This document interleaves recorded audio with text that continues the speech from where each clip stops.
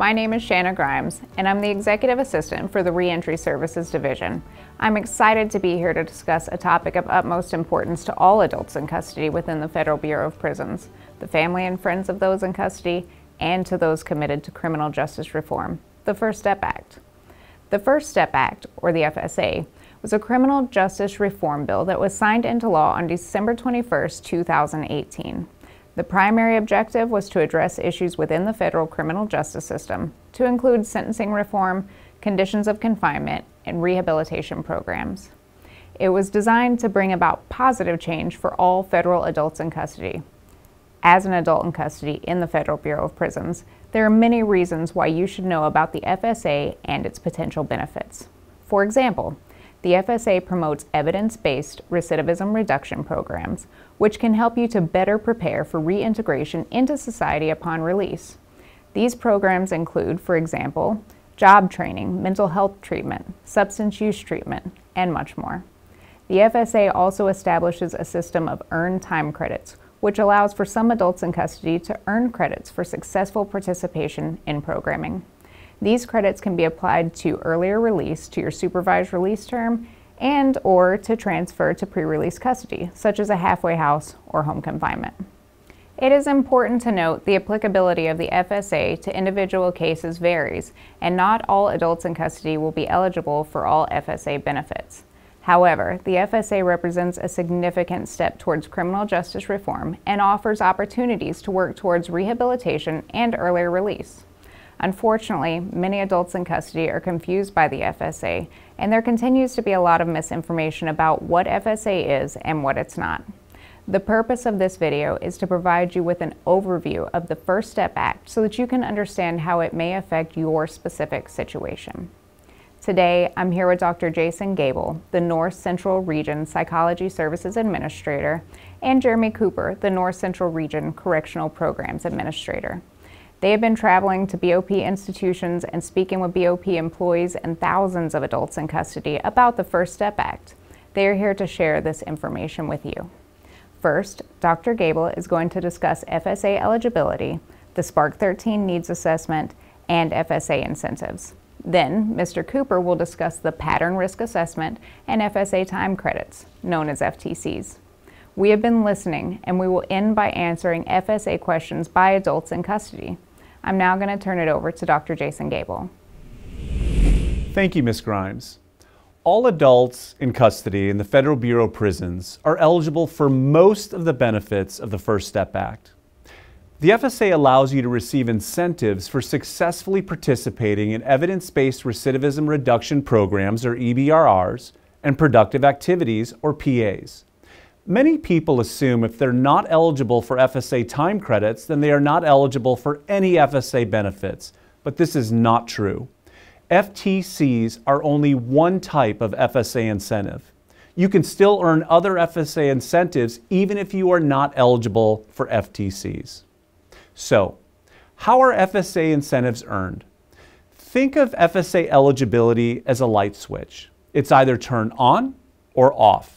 You are either in opt-in status or you are not. There are things that must be done to turn on your FSA eligibility for incentives. First, upon initial designation, Bureau employees assess 13 need areas with a tool referred to as the Standardized Prisoner Assessment for Reduction in Criminality, or Spark 13. These needs assess factors that may reduce your risk of recidivism. A need indicates what issues are affecting your risk of reoffending and should be addressed through programming, which in turn impacts your ability to live a healthy and productive life. 7 of your 13 needs assessments do not involve your participation.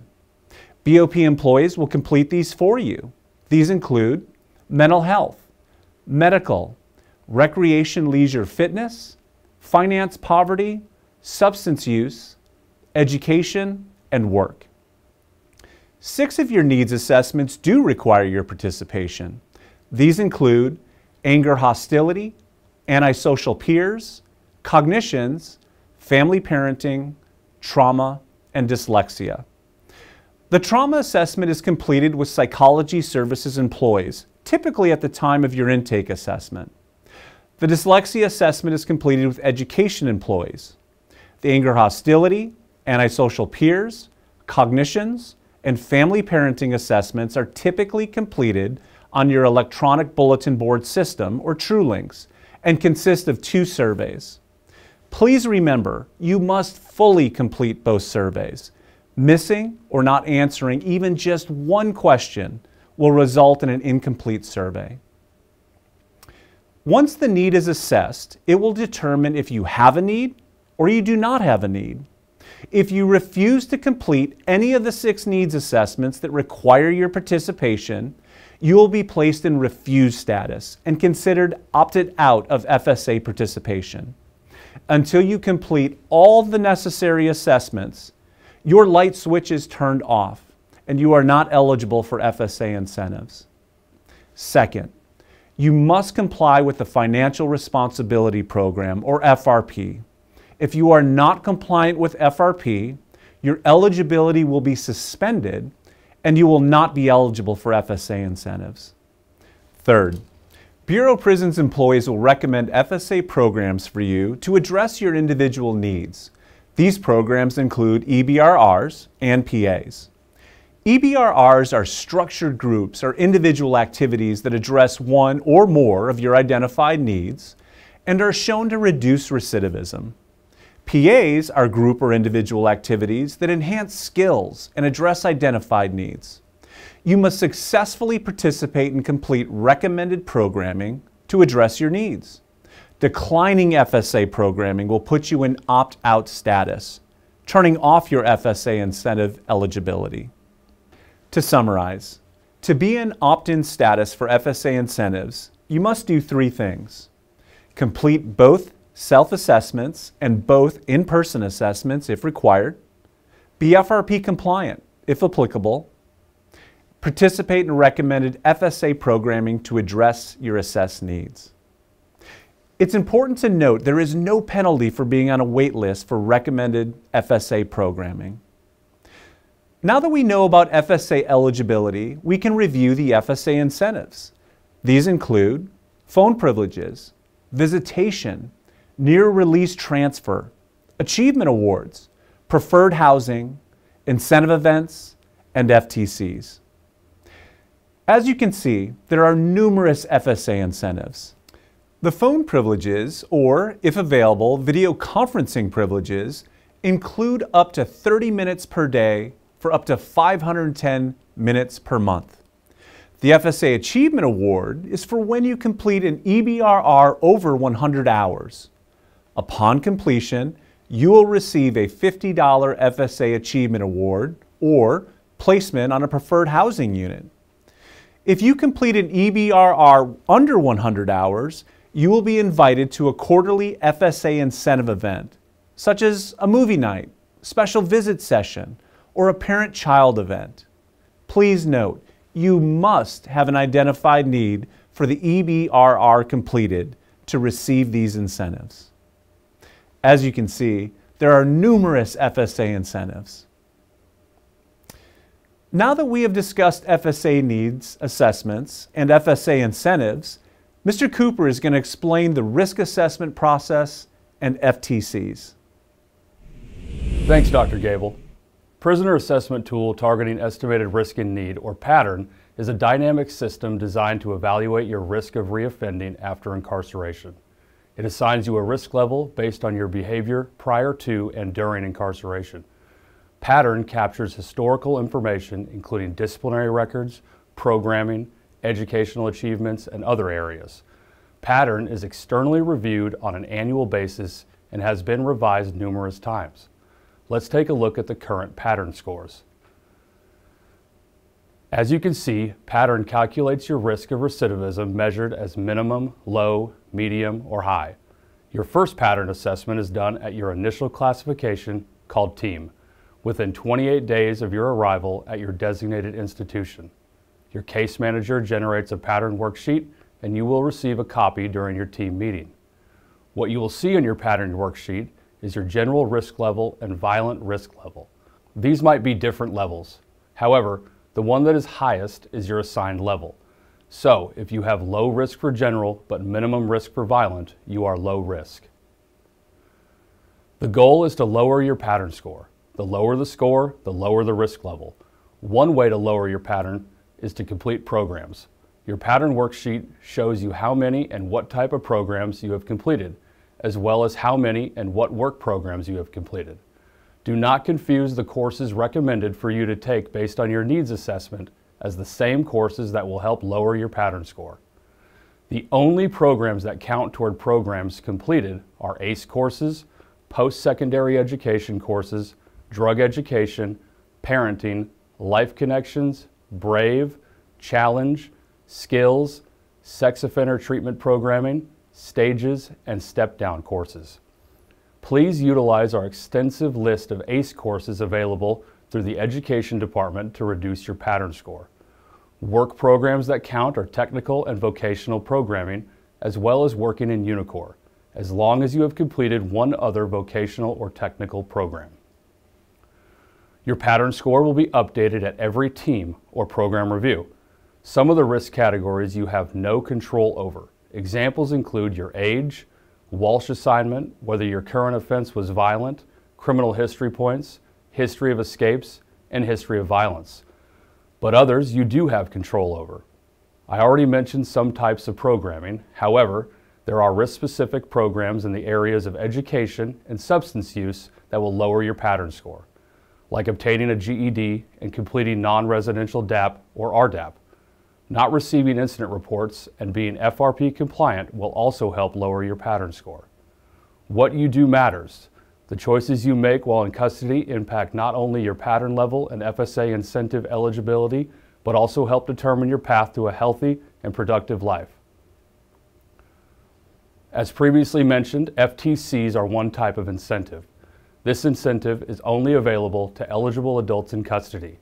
The FSA allows eligible adults in custody to earn days or credits towards your supervised release term or transfer to pre-release custody, known as halfway house or home confinement. The goal is to incentivize you to actively participate in programming to reduce your risk of recidivism and maintain it throughout your term of incarceration. So, how do you earn FSA time credits known as FTCs? I mentioned you will have your first team within 28 days of arrival. Your case manager will complete a review of your eligibility to earn FTCs. In order to be eligible, you must be sentenced to a term of imprisonment pursuant to a conviction for a federal criminal offense and be at your designated institution. Federal criminal offenses do not include DC Code, military, or tribal authority. Your time credit eligibility is determined by your current conviction in most cases, but there are a few circumstances where a prior conviction for a violent offense will result in you being ineligible to earn FTCs. The FSA specifically outlines the convictions that are precluding, meaning if you are convicted of one of the listed statutes in the FSA, you do not qualify to earn FTCs. For example, if you were only convicted of a 924C or use or possession of a firearm during or in furtherance of a crime of violence or drug trafficking, you are not eligible to earn FTCs. If you were convicted only of a 922G, convicted felon in possession of a firearm, you are eligible to earn FTCs. If you are outside the institution, for example, furlough, writ, escort trip, outside hospital placement, and others, you will continue to earn FTCs if you are in the institution for any part of that day. However, if you are outside of the institution for the entire calendar day, you will not earn FTCs for that period of time. When you return to the institution, you will resume earning FTCs. Now that we have discussed your eligibility to earn, how are the FTCs accrued? All FTC eligible adults in custody coming into the Bureau of Prisons start out earning at a rate of 10 FTCs every 30 days you are in opt-in status. Once you have completed 2 FSA assessment periods as a minimum or low risk level, you will begin earning at a rate of 15 FTCs per 30 days you are in opt-in status. Your first FSA assessment period is 28 days, and your subsequent FSA assessment periods are 180 days if you have more than a year to serve, and 90 days if you have less than a year to serve. FTCs are calculated once per month. The next question is, how are your FTCs applied? There is a difference between eligibility to earn FTCs and eligibility to apply FTCs. To have your FTCs automatically applied, you must have a low or minimum pattern level. You also must remain opted in and not refuse or decline to participate in any recommended programming. If you have a medium or high pattern level, you could petition the warden and request your FTCs be applied. The warden has the authority to grant the application of FTCs if you meet certain criteria. It is important to note that you must show a good faith effort to lower your pattern level through participation in programming. Refusing programming and engaging in misconduct does not demonstrate a good faith effort. Finally, regardless of your pattern level, an adult in custody who is subject to a final order of deportation or removal is prohibited by the FSA from applying FTCs. For more specifics about the criteria and procedure, please reference Program Statement 5410.01, Change Notice 2. Your case manager and unit manager are also here to assist you. FTCs are applied in two distinct categories, toward early supervised release and toward pre-release placement, also called halfway house or home confinement placement. If you have a term of supervision to follow, the first 365 days of FTCs are applied towards your release date, meaning you will release 365 days earlier. All additional earned FTCs are applied toward pre-release placement. FTCs towards pre-release placement are only limited by the number of days you have remaining on your sentence.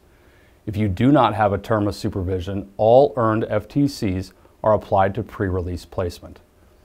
Let me give you an example.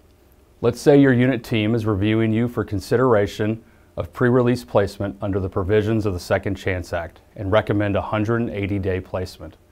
You have also earned 400 days of FTCs toward pre-release. You would then be referred for a 580-day pre-release placement. As you can see, FTC-eligible adults in custody that meet all the requirements can earn a significant number of FTCs. Thanks for that example, Mr. Cooper. As you just heard, the First Step Act is complicated and can feel overwhelming. As we've learned, people often have many questions when discussing the FSA. Please join us as we address some of these questions from one of our institutions.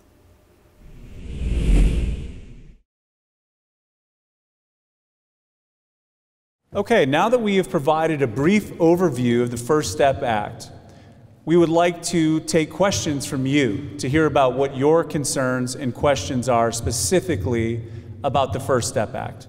Yeah, my question is, I'm eligible for and have been receiving my FTC, but then I noticed when I was on transfer to a different institution and also when I went to the hospital for a medical procedure for 2 weeks that I didn't receive it. Is this correct? It's a good question, and that question comes up a lot. So it is correct, and unfortunately, if you're outside of your designated institution for more than 24 hours, you will not be in time credit earning status. But as soon as you get to your designated off of a transfer, or as soon as you return back from a medical trip that lasts more than 24 hours, you will then begin earning time credits again. Great, thank you. Yes, I was convicted of a 922G and a 924C. Both charges run concurrent. My 922 is FTC eligible, but my 924 is not. Do I earn time credits? Another great question. So the Bureau of Prisons, we aggregate sentences. So if you have a 922G and a 924C, whether they're consecutive or concurrent, we have to go based on either one of those charges. So because a 924C is ineligible, even though you have an eligible conviction of a 922G, you would be placed in ineligible status. Okay, thank you. When I was first assessed, I didn't have a substance abuse need. I noticed after getting sanctioned an incident report for using alcohol that I now had a substance abuse need. Is that correct? That's a great question, and that is correct. The important thing to remember is that FSA needs can change. Let me give you a couple of examples. Let's say when you came into the custody of the Bureau of Prisons, you did not have a substance abuse need. but then subsequently you are found to be using substances. That need would convert from no to a yes, meaning you now have a substance abuse need. The same would be true for anger.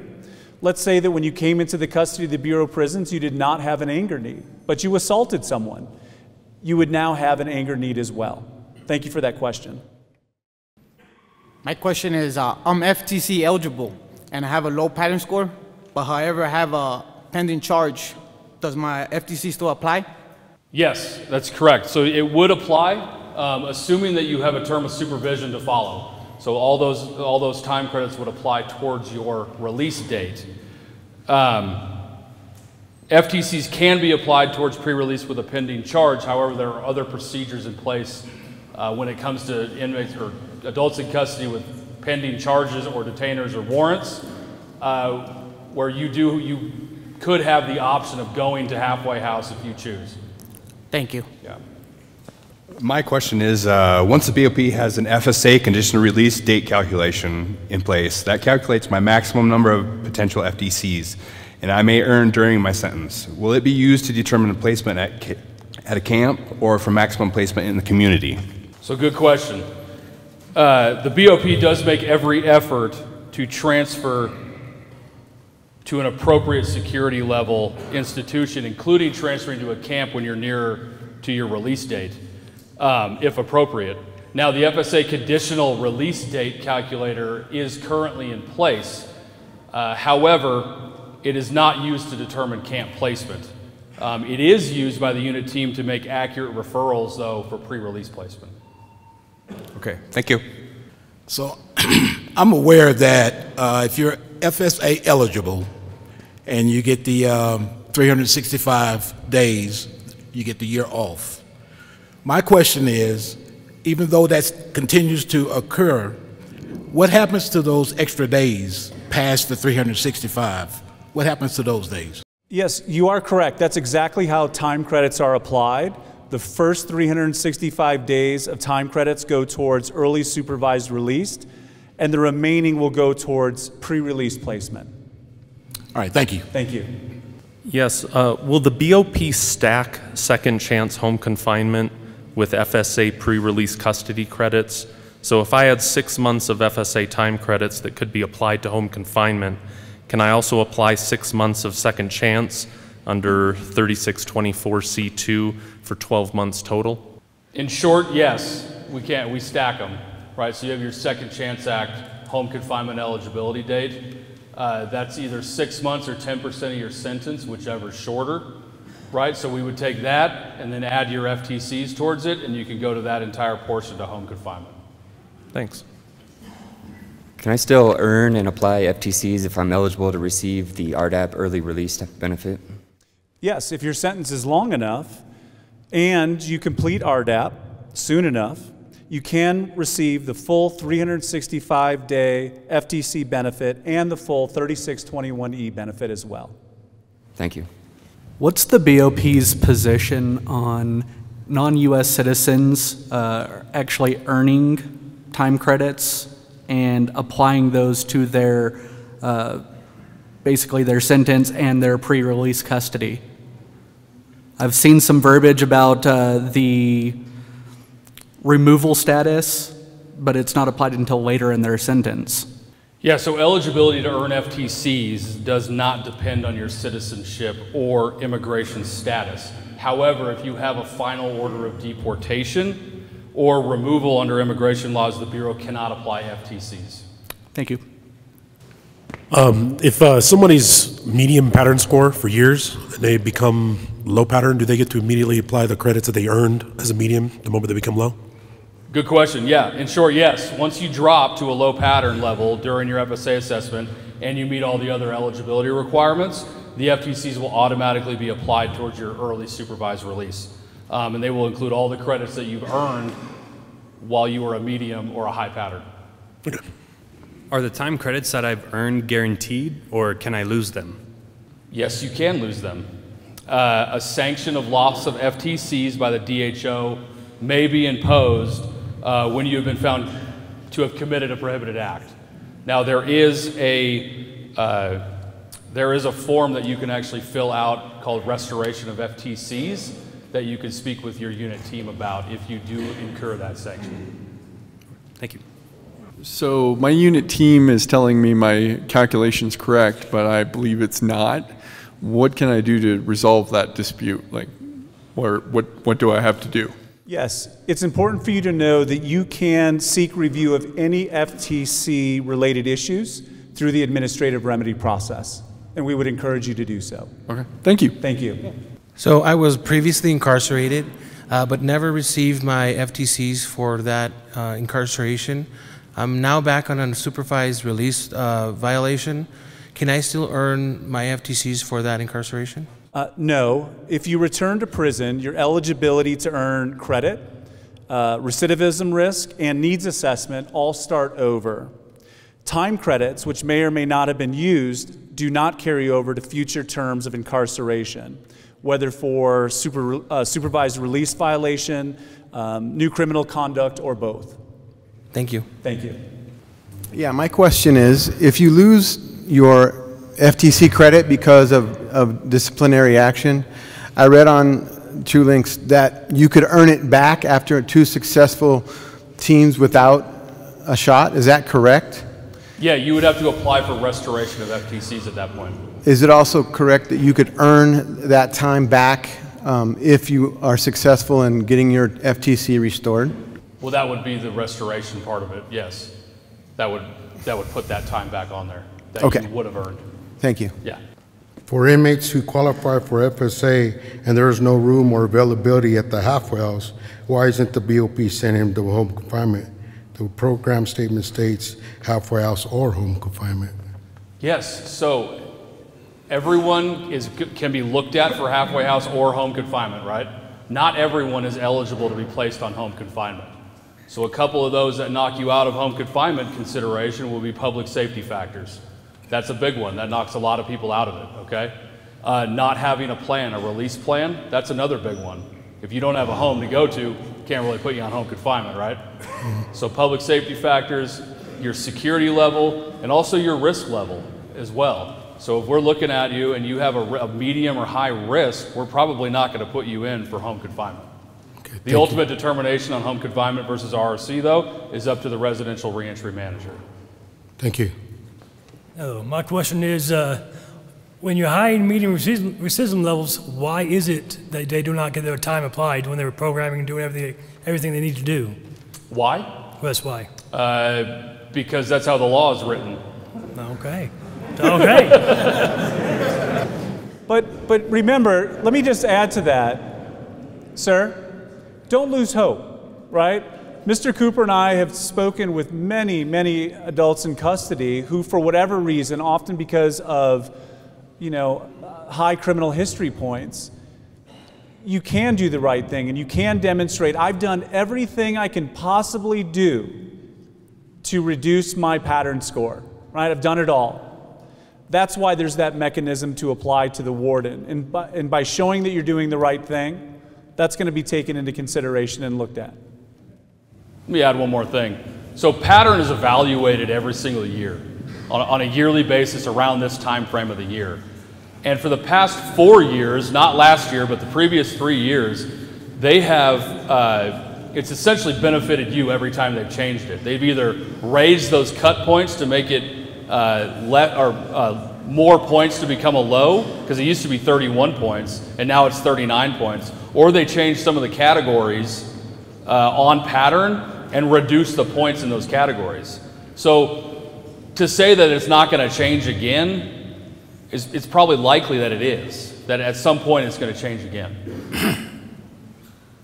Yeah, you mentioned earlier that you get 10 days off for every month, or 30 days, for everybody. Is that everybody, or is that just people that qualify for FTC? Well, if you don't qualify for FTC, your time credits are not going to be calculated. Okay.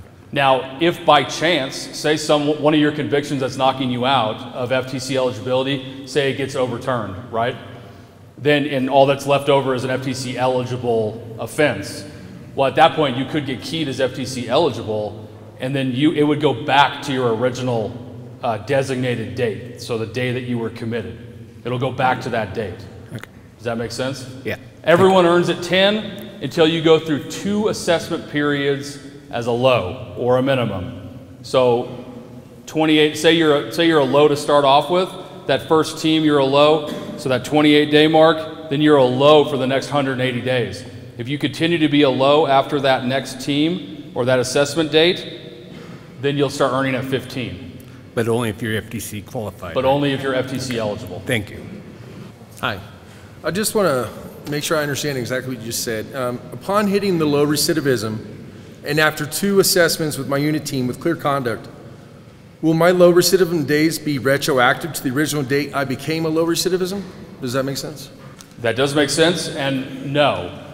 And I wish I had a whiteboard up here. So Right. Your assessment periods don't exactly coincide with your team dates. Right. So everyone's first assessment period is 28 days. Your next assessment, depending if you have more than a year to serve, typically your next assessment period is 180. And then it's 180 for every assessment. Unfortunately, teams, they have to get them done before that 180-day mark or before the 28-day mark. So say you're coming up for a team and you get a low, and 2 weeks later is when your assessment ends. So that low will not be effective until your following assessment period. However, you will start applying credits immediately when you go to a low. Correct. So if I've already been getting the 10 days, yep, the 5 days extra a month over the course of the period of the year of, or 180 months, or excuse me, 180 days, is that correct? Yeah. So those wouldn't be retroactive. It would just be still 10 days a month until that next assessment period starts. And then you'll start earning at 15. All right. Yep. Thank you. Yep. I'm old law, and I'm still eligible for early release, same as the benefits under First Step Act. Under 18 U.S.C. 4502G, I'm eligible. How come I can't use the First Step Act credits to make me eligible for the other statute? And there's no restrictions on the eligibility as the First Step Act. Old law sentences are not eligible for time credits. But I'm eligible under that 18 U.S.C. 4502G, and I'm still eligible for the benefits same as First Step Act, but it doesn't have all the preventative issues that would prevent me from First Step Act, but I'm eligible for under the other statute. So how come I can't use the First Step Act benefits to transition to the other statute to make me eligible? The First Step Act does not apply to any old law sentence. But I'm still eligible for the under statute.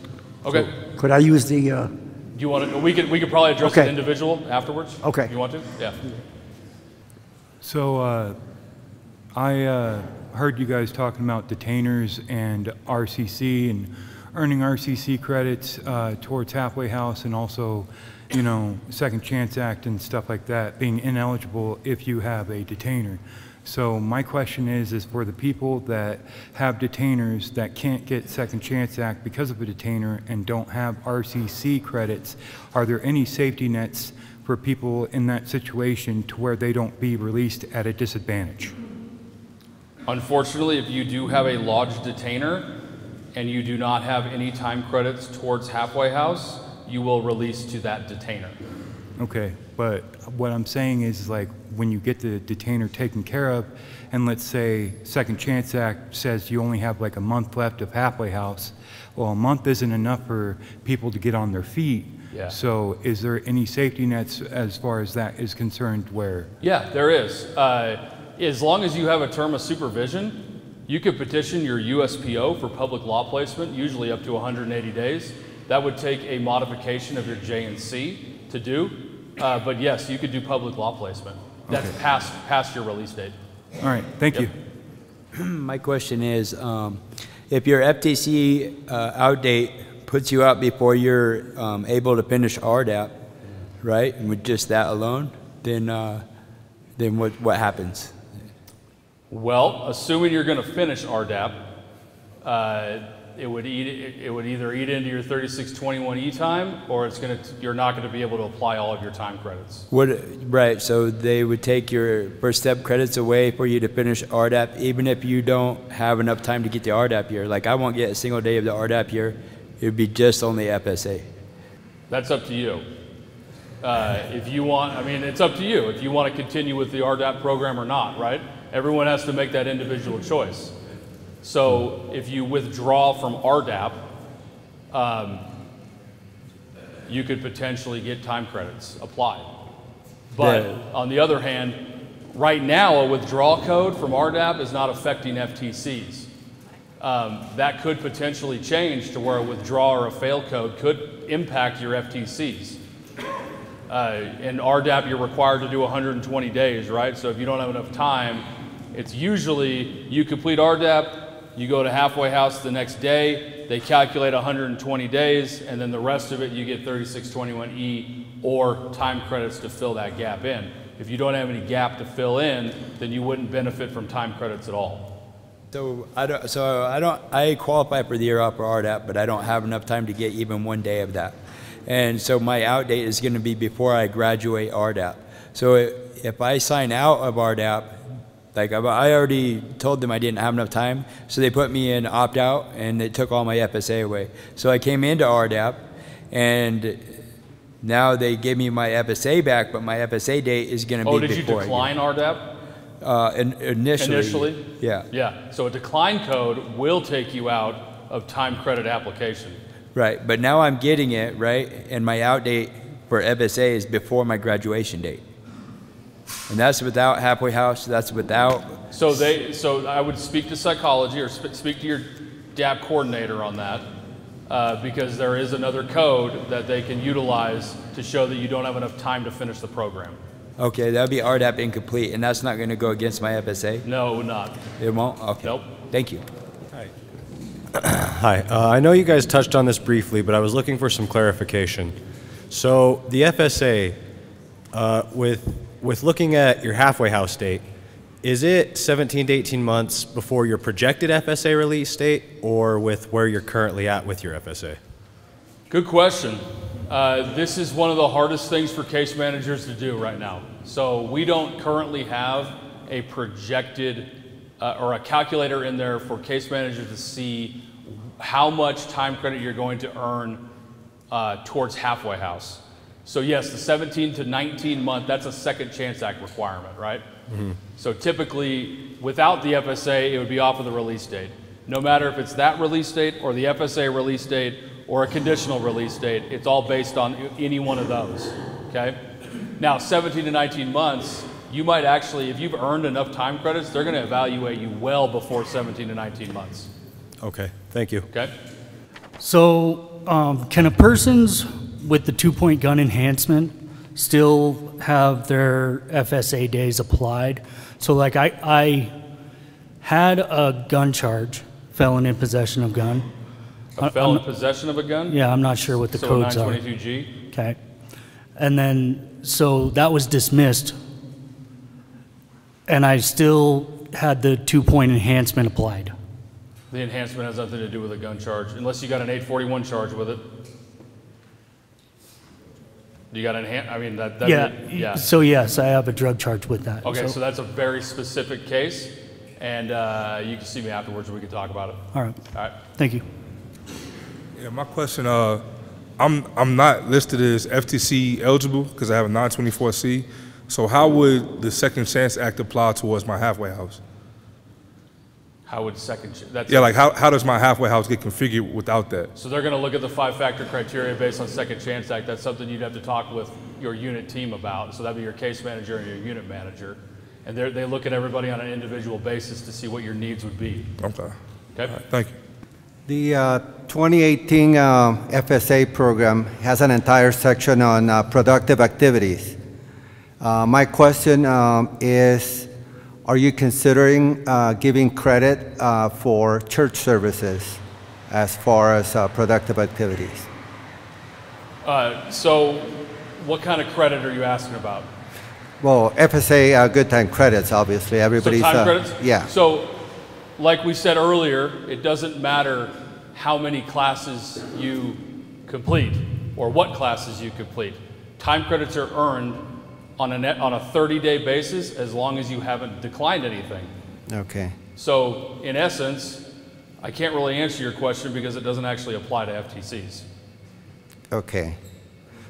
But church services are considered productive activity according to the FSA. I don't believe that's accurate. No? Okay.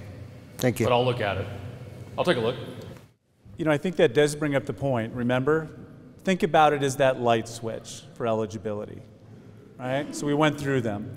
You need your 13 assessments done, boom. FRP compliant, boom. Staying out of trouble, and not refusing programming. And that light switch is on and will stay on, right? Declining recommended FSA programming is what will turn off your eligibility. And I believe we have another question. If I'm not eligible right now for the First Step Act, is it pointless to do like the VT little job program and any type of First Step Act credit things? Like, will it roll over, or is it just no light at the end of the tunnel? So what I heard you say is, I'm not eligible for the First Step Act. Remember that everyone in this room is eligible for the vast majority of incentives under the First Step Act. Were you meaning to say I'm not federal time credit eligible? Yes. Okay. And then you're asking, because I'm not time credit eligible, is it worth me doing programming? Will it roll over, you know what I'm saying, or will I have to do it again if I'm ever applicable? Oh, like are you if saying, so if you become eligible. Like I got a 924C, that's not applicable for the First Step Act good time. But you're saying hypothetically, let's say that it becomes eligible. Yeah. Great question, great question. And we've seen this go both ways. There have been cases where the eligibility went from ineligible to eligible. What the computer is going to do, it's going to look all the way back through your records, and it's going to see, did you finish all 13 of your needs assessment? Were you FRP compliant? Were you not in trouble? And were you not refusing programming? Now, if you met all 4 of those criteria for the entire time, you would retroactively get all those time credits. And we have seen that happen. We've also seen cases, unfortunately, where people went from ineligible to eligible, but they didn't have their assessments done, or they weren't FRP compliant, or they weren't staying out of SHU. And unfortunately, because they didn't meet the eligibility requirement, they didn't get the time credit. So I would absolutely 100% encourage you to take advantage of any programming opportunity, not to refuse anything. And you know, there are benefits to programming outside of FTCs as well, right? You know, building skills, etc. Yeah. Thanks. Thank you. I wish you luck. So earlier you both brought up VT courses, ACE courses, and work as part of programming to earn FSA and FTCs. Is there any incentive for those with correspondence courses or outside college work?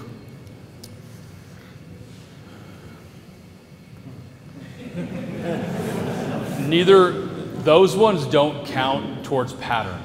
Okay. So I believe, I'll check on that, but I'm fairly certain that the outside college correspondence, there's an education code that gets plugged into there. And I mean, really though, you wouldn't have an education need if you're enrolled in college. You're not going to have an education need on your assessment, and the only way it would go towards an assessment, because I mean. Right. I was just wondering if that would then give you credit or points towards lowering your recidivism or anything else towards release. Those are still just those specific courses. In ACE courses, drug ed, SOTP, parenting, those are the specific courses on pattern. Okay. Thank you. Yep. Yes, sir. I currently have a life sentence, but I'm in the courts. I have a 1-point pattern score, 30 years clear conduct. Now, when they give me a date, does my time credit start from the time the law was passed, or not the whole 30 years, the time the law was passed? No, it'll start from December of 2018 forward. Okay, but then I get all them back? It would go, as long as you're eligible and I mean, you'll see them if you're eligible, but then they won't be applied unless you're a lower minimum. But if you have a 1-point pattern score, then yes, they would be applied on. All right, thank you. Yep. There's a large community of military coded inmates serving time in the FBOP. You stated that military coded inmates aren't eligible for FSA. Is there going to be any change to that you know of? The only change I know of right now to the different sentencing structures is with DC inmates, and DC is working on legislation to mirror the First Step Act right now. I have not gotten any news about military doing the same thing.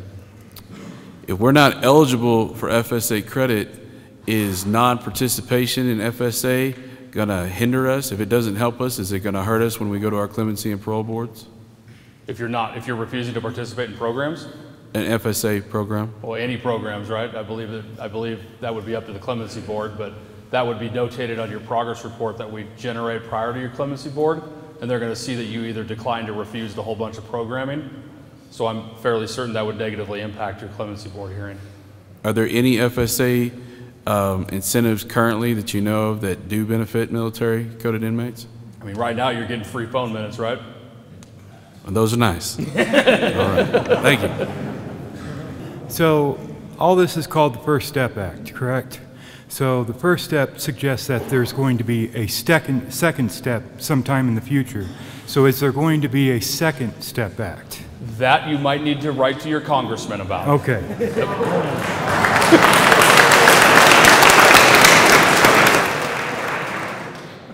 You know, let me just thank you for being a part of this. Obviously, we have a lot of work to do. And again, the whole point of it is to put out education about what the FSA is or not. Those of you that agreed to be a part of this, thank you, thank you, thank you. We can't thank you enough. The whole reason we are here is because we need everyone to be on the same page so everyone can reach the maximum benefits of the FSA as it's written today. Thank you. Have a wonderful day.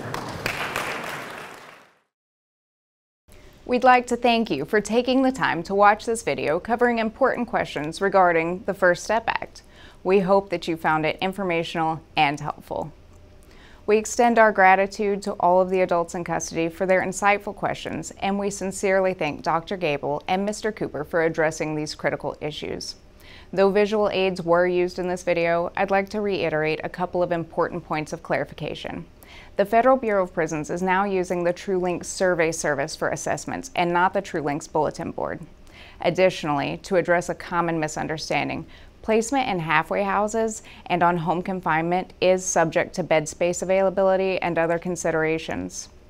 The bipartisan support received by the First Step Act marks a significant step towards bringing about positive changes for many federal adults in custody. By focusing on rehabilitation and reducing sentences for certain nonviolent offenses, the FSA aims to reduce the risk of recidivism and improve the prospects for a successful reintegration into society. Our trained employees across all of our institutions are ready and available to help you understand all aspects of the First Step Act. Thank you.